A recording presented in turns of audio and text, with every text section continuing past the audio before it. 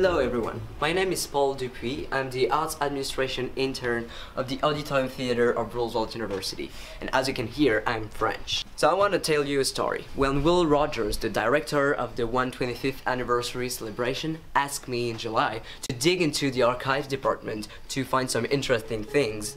See what you can find, let's say in the next 24 hours.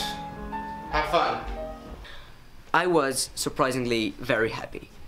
Though I had absolutely no experience at all in gathering old yellow dusty documents. But now I have actually tons of experience. So let me show you the archive room.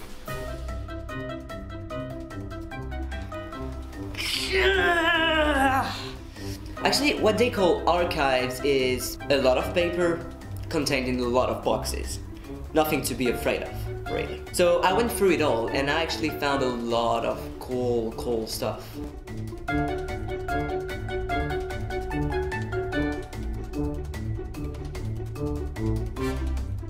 I went through all those boxes and now I'm really excited because I'm gonna show you the best folders that I found containing the best documents. Best documents because those are the oldest documents that we currently have here in the archives about the auditorium. I'm gonna wear those white gloves that we have to wear because those are really fragile and really old documents, and the oldest is 123 years old, which is really old. That is the oldest document that we currently have from 1891. That's an old program from the Grand Opera. So 1891 is 2 years after the official opening of the Auditorium Theatre. I'm gonna talk about Miss Eames here, featured in Romeo and Juliet. She was obviously playing the role of Juliet.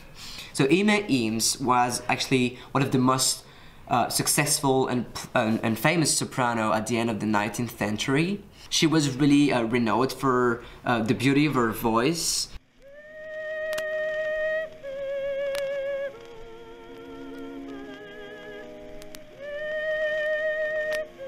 She was also renowned because she was really young, and she played Juliet as she was 26 at the Auditorium Theatre, and it was one of her most successful roles.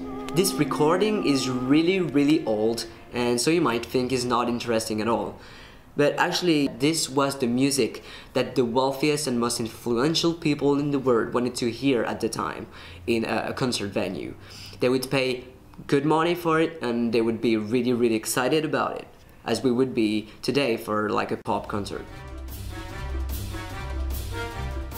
This is also really interesting. This is one of the oldest programs of the Apollo Musical Club. The Apollo Musical Club was founded just after the Great Chicago Fire in 1872.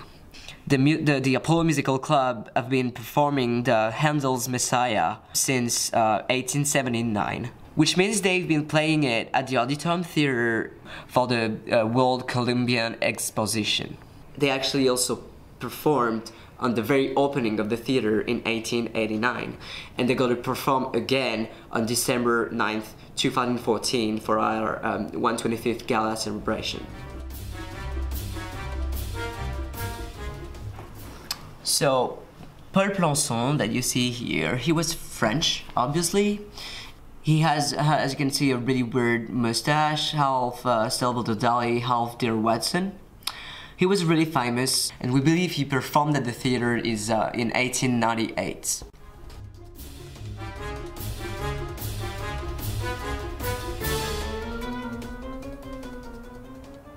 This is Dame Melba. Dame Melba was a famous Australian soprano. She sang with the Metropolitan Opera, and we believe she performed at the Auditorium in 1898. She performed there several times. She was a big star. My friend, that's already the end of our first video live from the archives department of the Auditorium. I hope you had a blast and enjoyed that time because I enjoyed it. And I hope you learned a lot of cool stuff about the system of the stars of the 19th century. Next time we'll talk about the auditorium being transformed as a servicemen's center during the World War, and we'll talk about the rock era because the auditorium was a temple for rock, pop and soul in the 60s and 70s. Thank you so much for joining us. Lots of love from the Auditorium Theatre.